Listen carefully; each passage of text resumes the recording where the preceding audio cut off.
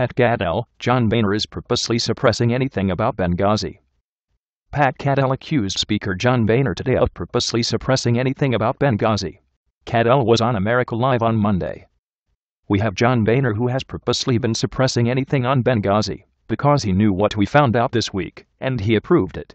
These CIA teams on the ground which were sending weapons from Libya through Turkey to Syrian rebels without congressional approval. Remember, no one has still been arrested in this.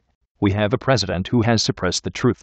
We have John Brennan who left the White House and went to the CIA. They are polygraphing every member who was on the ground there, keeping them from telling Congress the truth, and Congress won't act in its own defense.